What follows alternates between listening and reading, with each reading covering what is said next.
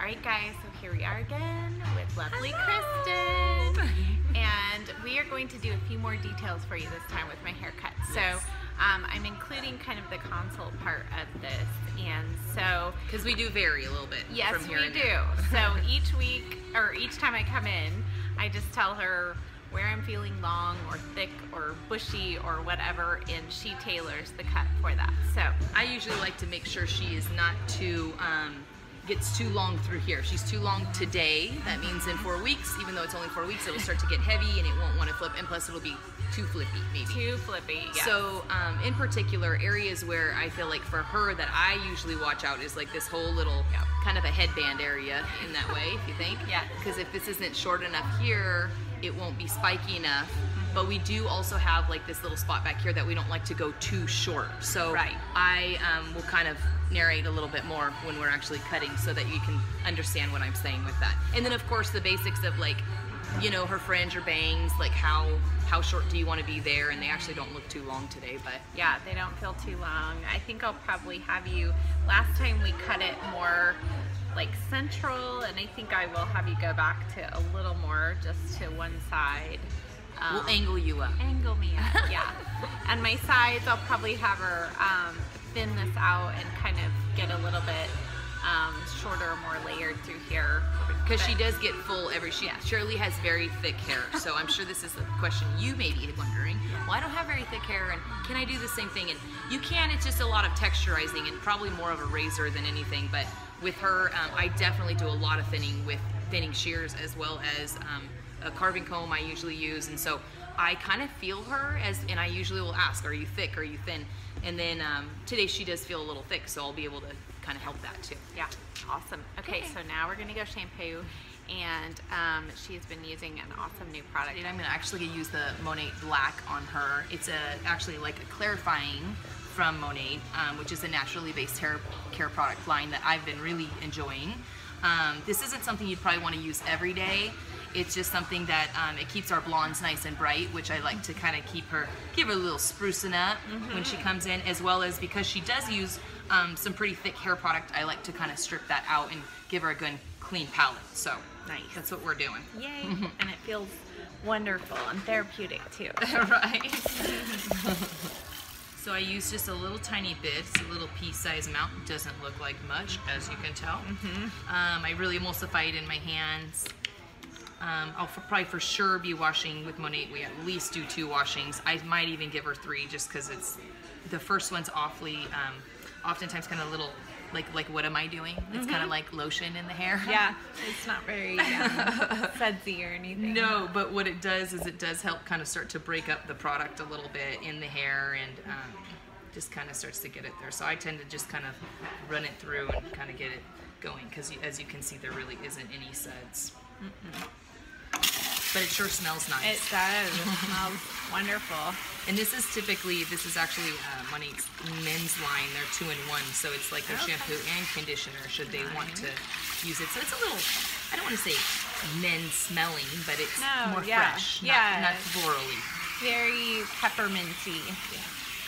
Which smells so clean anyways. It does. Not opposed to that. No, not at all. Again, not too much, just a little bit. I kind of like to use this little emblem from Monet just as a little bit of a guide. Okay, that's not very much at all. No. It's tiny. And again, just run it through. And you will see this time it'll start to get a little bit more lather there. Means the hair is starting to get clean, right? Yeah, we like the dry wax, you know. Yeah, we do. It's actually one of probably the less gummier products, but I think over the 4 weeks of using it, it does still kind of do the gumming up, like.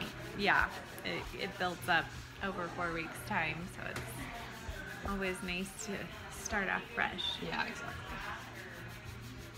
I always look in the sink too. There's kind of like the bubbles in the suds in the sink. You know, they're kind of like, you can tell they're kind of like the dirty bubbles, which are kind of like just the hair not totally clean, you know, with the product buildup. Isn't that nice, Shirley? That's wonderful. So glad to know that I keep my hair so clean, right? I know. It's so true. I'm going to go ahead and give one little condition here with the revitalized conditioner. Okay. Just give a little bit there, conditioning, just because that is the clarifying one.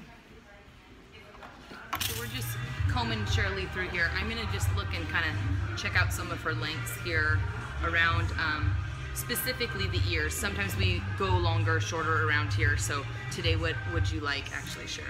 I still like to have like the front section, like just like right about to the tip of the earlobe, but angled up. Sure. But it's just feeling really pretty Heavy. thick and heavy. Yeah, and then back here, I think I'd like it to angle up and go a little bit shorter by the time we get to the top of the ear. Perfect. So she's definitely got a good amount of length to trim. So I'll definitely, probably for sure, be doing at least an inch trim on the whole guideline around. So what I like to do with the guideline is use the razor. So this is my little favorite comb. And this particular one is just the one I like. I mean, we call it's a carving comb. So I like this side right here that takes out a little bit more of that bulky side, a bulky, chunky, you know, the hair that needs to be thinned out. This is the actual part that I use for the cutting. So I'm just trying to be specific so that way, you know, hairdressers can know. That's great. So helpful.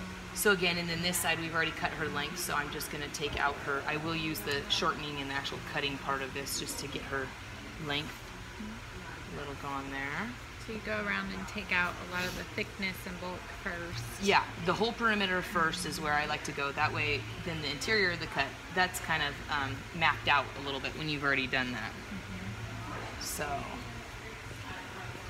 and it's nice because I like to keep it real soft, so the razor itself allows for that. You know, it allows it not only for it to be lasting well today, but also in the future. I appreciate it. Yeah, we always like that. Yeah, that's a good thing. Okay, so from here, I actually kind of like to take it up. I know we're not going to layer these bangs too much, right? Right. We've been leaving these a little longer, so as you can tell, the guideline here is kind of not super short, but where I'll take it is from kind of a little bit back. I'll start to cut, and again, that little headband area I was talking about, she said she felt a little longer than normal, so I'm going to go a little shorter there, but not much. So it's between like a 1/2 inch to 3/4 of an inch. That's today, but sometimes if she's not that long, sometimes it's just that 1/2 inch. So I just kind of pull up at 90 degrees, get that established, as well do some point cutting in there so that it kind of breaks up the bulkiness because she is so thick. And that's I can tell a big difference between point cutting and no point cutting or less. So I love the point cutting. Makes a difference. Right, like the longevity, right? Yes. Like, so as you can see here, I've already trimmed this here. Yeah. So this is about the length that I'm trimming, which is a little more than the average. Shirley does come every 4 weeks, so she's pretty regular. Others that may not come, but every 8, you know, you might be cutting for sure at least an inch off every time. Today we just need to shorten it up. It seems like one haircut we do a good trim. Yeah. Like today's a good trim day, and then in the future, next time you might be just a light, a light cleaning. Yeah, that's true. And it's not that I couldn't go 6 to 8 weeks, but it definitely, the hairstyle does change, and it's not quite as spiky, and because my hair grows so fast, it does change it a little bit, but. So I particularly let like the whole crown kind of set a lot of the basis, as well as, and then I'll marry between the top to the bottom together. But this is where she likes it spiky, but she likes that back area here to kind of lay down. We don't like, because she does have some cowlicks that we don't want to, like, you know, have out there. So we just take this and I kind of just keep playing with it and see that we get the desired length without going too short. I can always shorten more. Always take more off. Right. You can't paste it back on. I learned that a long time ago. Yeah, it's a hard day. Right, exactly. I think it was a bang trim when I was like on myself, when I was like. That's the best. I know. Oh, whoops. Oh, Right, no. exactly. Good thing we got 4 weeks. Right. Throw it out. Exactly. So I definitely think through the crown I'm doing between a 1/2 inch to an inch, just depending on where and what. And I always, even while doing the perimeter or the actual cutting, I kind of am always point cutting on her. I'm not doing much of a straight cut.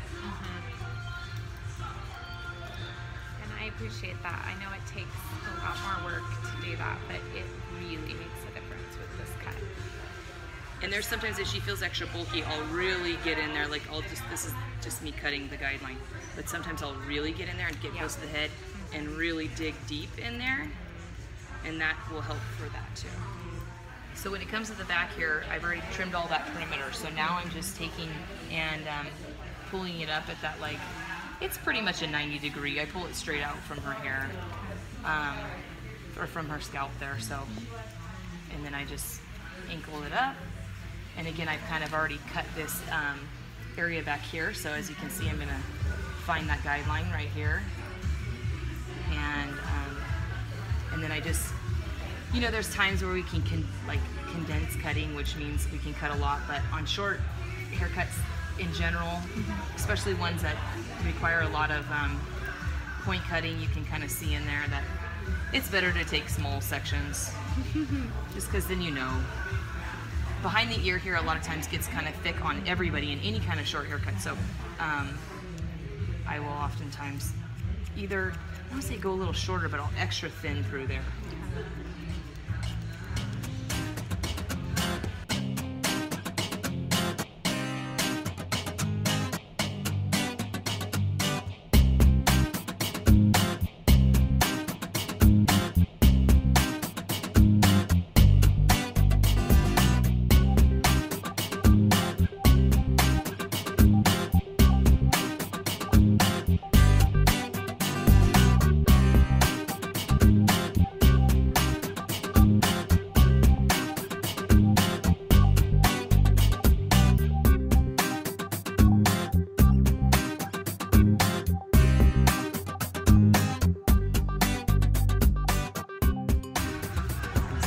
Right behind that ear, just really taking out a lot of the weight.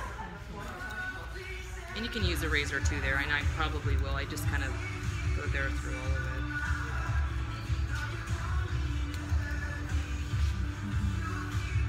I think a lot of people too, I know that Shirley has kind of expressed some of the things that people do inquire about, and one of them has been like, well, is your hair thick? Is it thin? Yes. And like I said before, hers is very thick. But I do believe as someone a little thinner, they can still achieve this look. Is it going to look exactly the same? Probably not, but will it be similar? Yeah.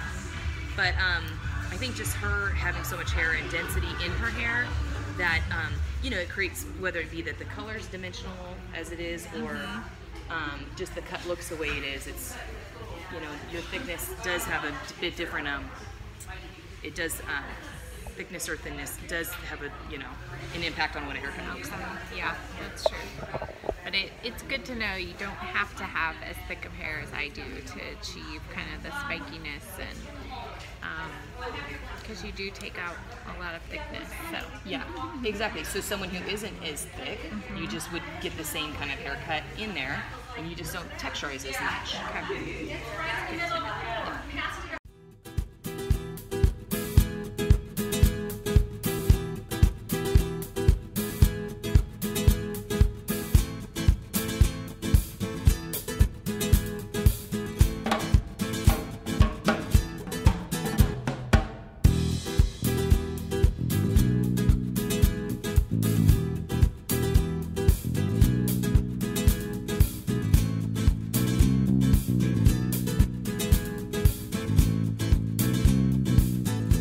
Typically do all the point cutting first, other than the perimeter, and then I'll go back through and feel it.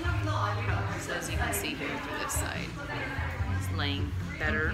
Yeah.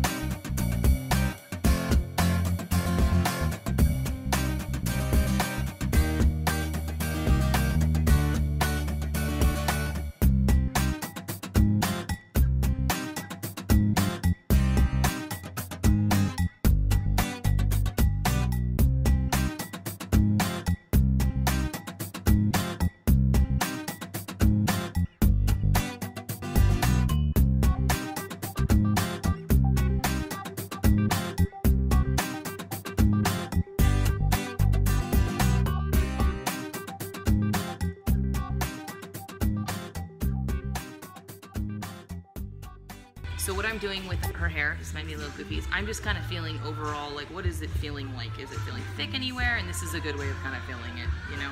Am I feeling a little shorter in areas, or am I okay, or...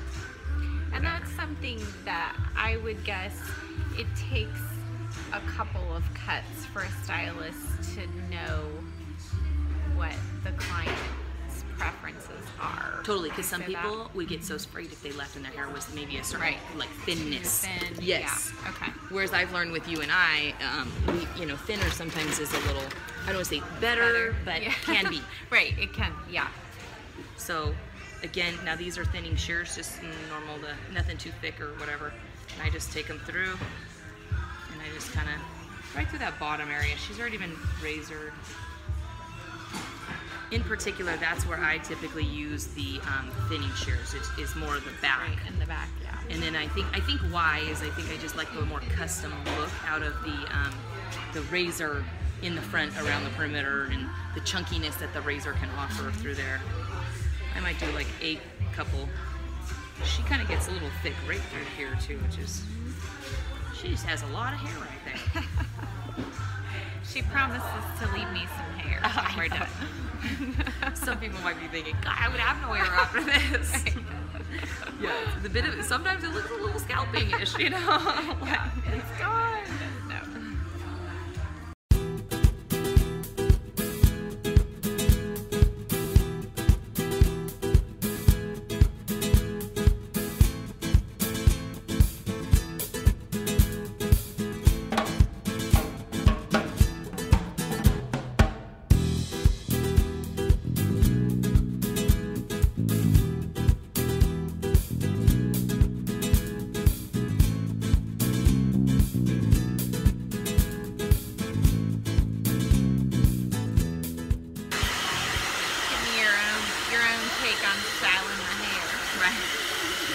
Yeah, exactly. Kristen style. Shirley's pretty good, so I have to say, she kind of beats me. All good at shoe style. No, I just... Well, you know, I do it every day, so I have an advantage.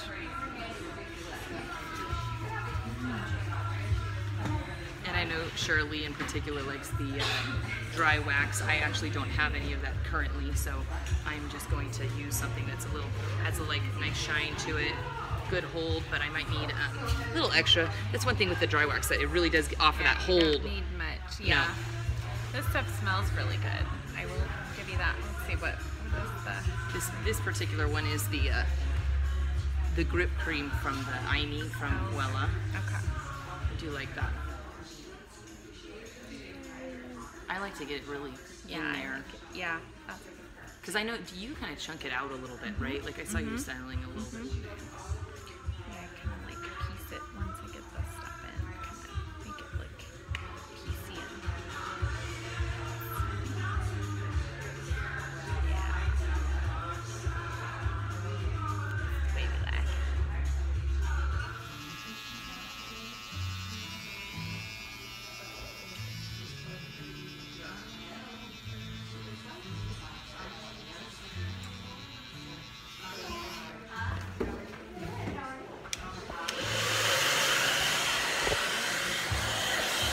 Guys, so here we are, finished look. I'm all shaped up and ready to go. Thank you to my Hope we can answer some questions for you guys. Thanks for coming along with us. Yeah, it was fun. We'll see you next time. Bye.